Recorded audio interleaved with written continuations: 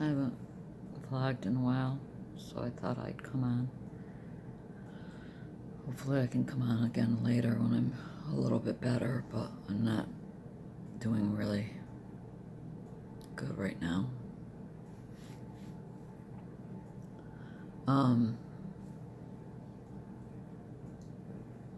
Monday, today is Wednesday, the 9th, so on Monday, I get a call in the early morning, early for me, 7:30. My youngest daughter's car wouldn't start, and her husband had already left for work, and he asked me if I would drive her to work. So I jump out of bed, which is never good for me, never. And went and got her and started driving her into the city. And as we're doing that, I get a text from my husband that the facility where my mother stays called to say that they had just taken her by ambulance to the emergency room. So as soon as I dropped off my daughter, now mind you, I'm just in clothes. I have not brushed my teeth, washed my face, put anything. So I have to drive out of my way. I have to drive all the way back home from the city, you know, clean up, grab something, a yogurt, get some water, and back in the car to drive another 25 minutes or more. The hospital is even farther away than where she lives to be with her. I guess extreme. Anyways, long story short, she's in congestive heart failure. Not too uncommon for somebody in her age group, but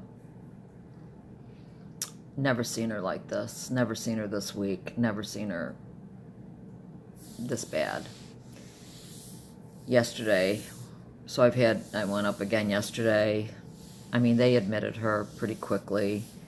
And then I went up and spent time with her again yesterday, and she was a little more talkative yesterday. She's on oxygen. She's catheterized. I don't believe this is going to take her, but she said to me, I think that I feel like this is the beginning of the end, and she's never said anything like that to me before.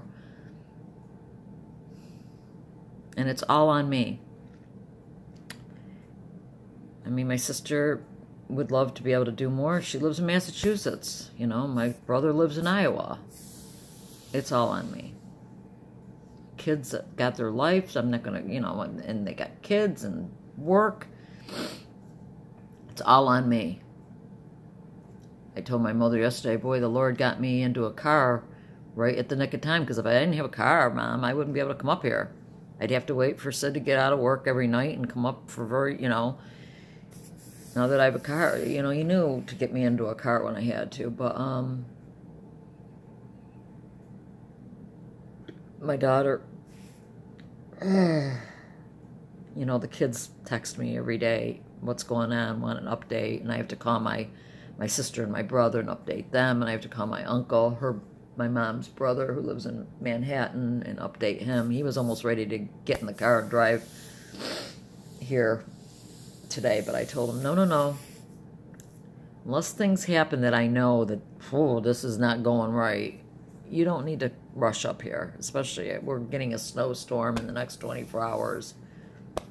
And again, thank God I have an all-wheel drive SUV, but my stomach's hurting this morning, and I don't know why. I didn't take any olive leaf or oregano, but my stomach is really, I think it's the stress, because the nurse had to call me twice last night to calm my mother down, because she got a little feisty, actually. So that's a good sign. Last night she got a little feisty, and she didn't have any feist in her on Monday.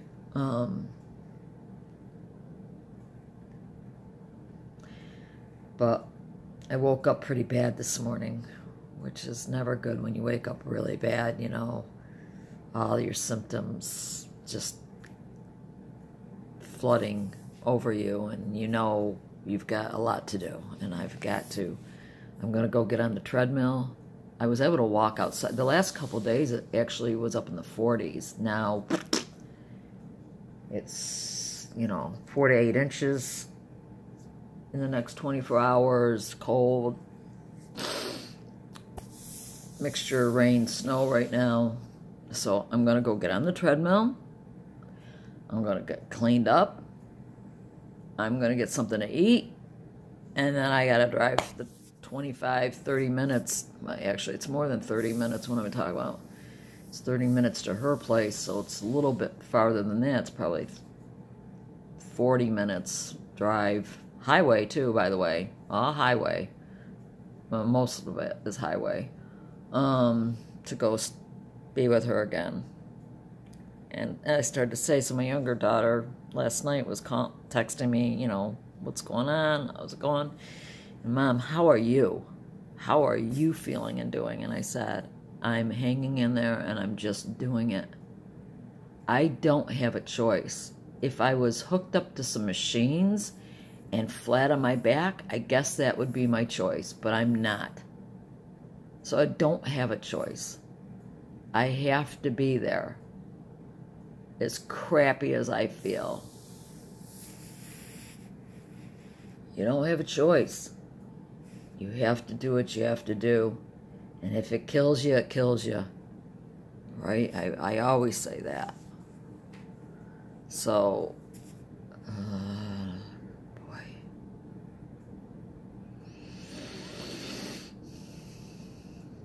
Been on the increased LDN for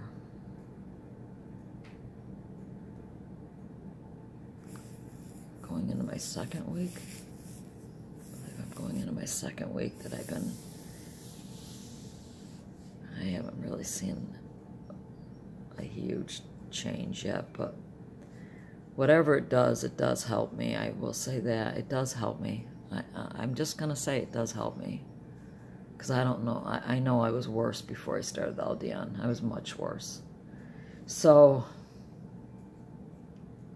prayers for my mom.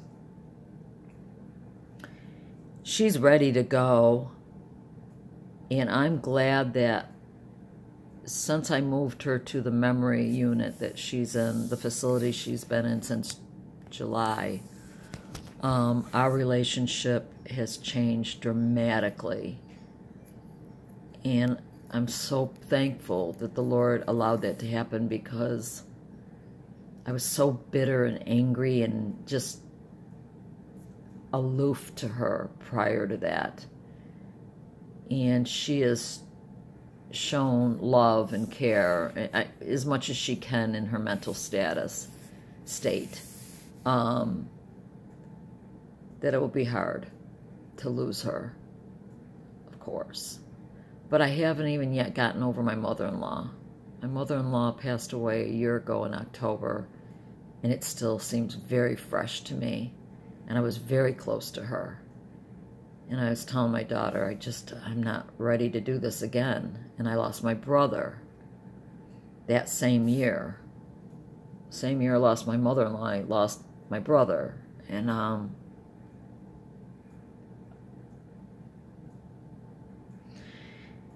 when the Lord decides to take my mom home, it's all on me. I have to take care of everything. I have to take care of everything. So guys, just try to put your feet in my shoes for a minute. How much of what I'm doing could you do? Probably not a whole heck of a lot. I don't have a choice, so I'll check in with you later. Bye. Hello. Yep. Driving to go see my mom. I did the treadmill. Head is pretty woozy, but not so bad that I know I can't drive. I can drive. I've driven like this a billion times. In my new car. I don't know which. Let's see. There. How's that? My new car.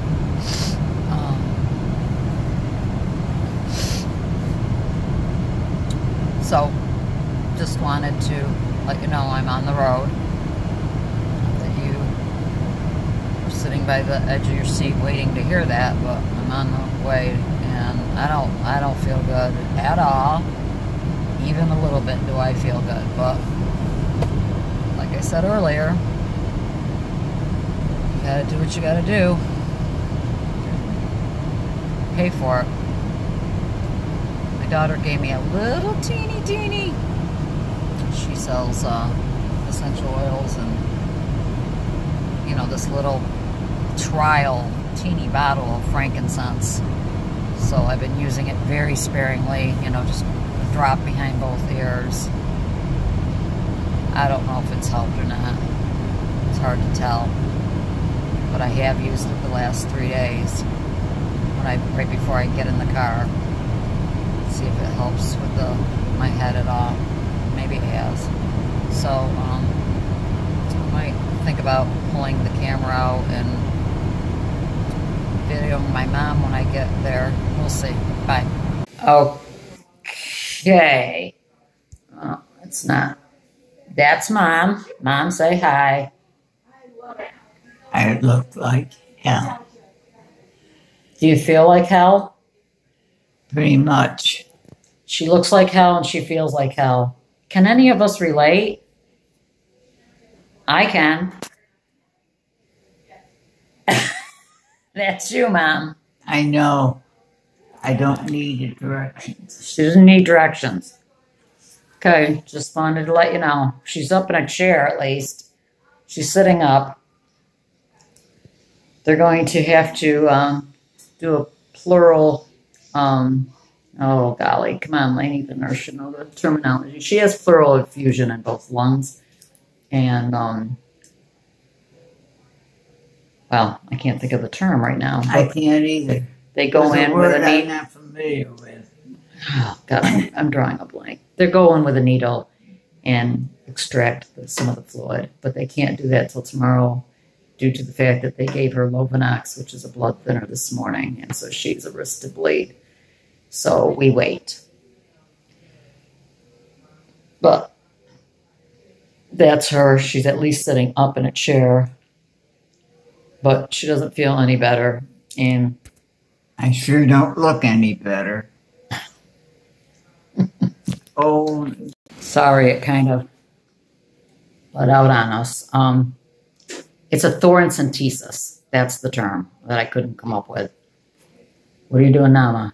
wiping my nose. Oh, she's wiping her nose. What's it look like? What's it look like? So the thoracentesis cannot be done until tomorrow once the blood thinner has left the building, so to speak. So she will be here, and they can only do one lung at a time. So tomorrow they'll do the left side, and on Friday they'll do the right. So she will be here until next week, at least. You sure sound interesting and enthusiastic. Hi.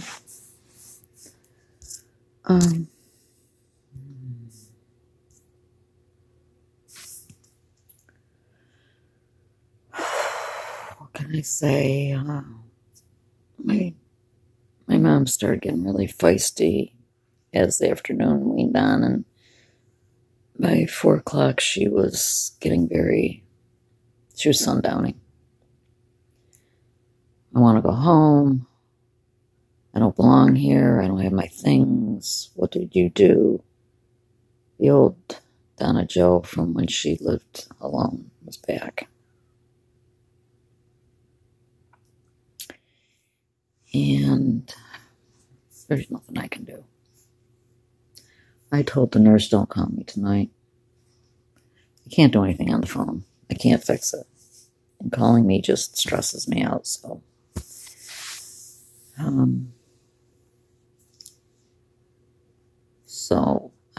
The snowstorm has started all the way home. Snow plows everywhere, sanding the roads already. Snow was already starting to come down, but they're sanding because it's supposed to get really icy and slippery too. The temperature's plummeting because everything's so wet from the rain. It's not a good mix. And I have to be back up at the hospital tomorrow because she's going to have her thoracentesis done. But my head never cleared today. Not for a minute.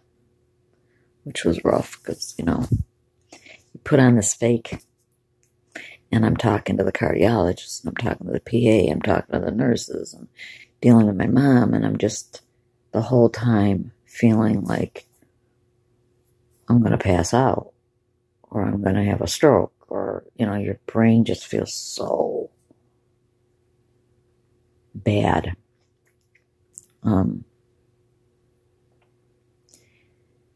to really concentrate on driving home. Find my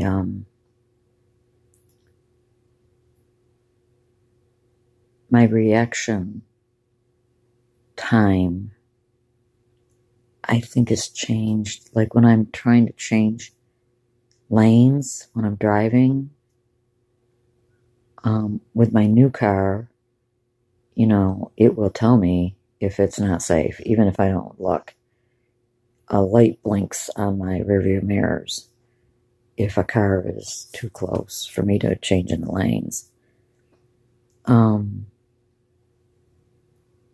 it has the blind spot mirror, so it's even checking my blind spots, but I still, because it's habit, you want to turn, and when your head's already woozy, I just feel like I'm not as fluid when I'm trying to change lanes, because my brain is not catching up. Does that make sense? I don't know. I'm really, this is day 3 of this, and it's catching up to me. I fear. She won't be going home anytime soon because they can only do one lung at a time. So they'll do the left lung tomorrow, the right lung on Friday. I don't know when she'll get out of there. And then can she even, you know, does she need to go to a rehab?